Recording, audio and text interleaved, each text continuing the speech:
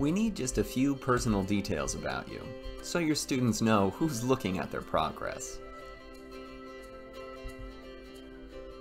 Next, we'll title your first class. You can let us know what grade your students are and what your school name is, but those are totally optional. Be sure to let us know if some of your students are under 13 as well.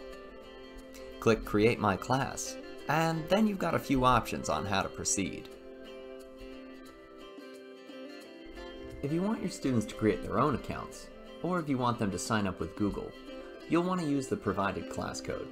Students will be prompted to enter the code while creating their accounts, or from the My Teachers page in their accounts.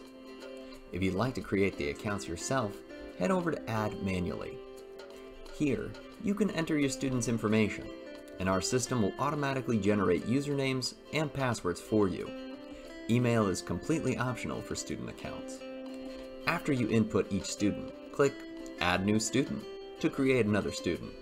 When you're all done, click Save and Continue to create the accounts. If any usernames are already in our system, you'll be notified and you can go back and make adjustments. And that's it.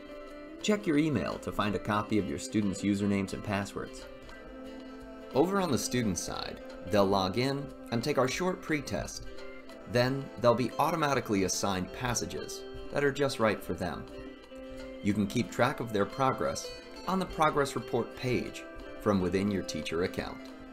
Welcome to Read Theory.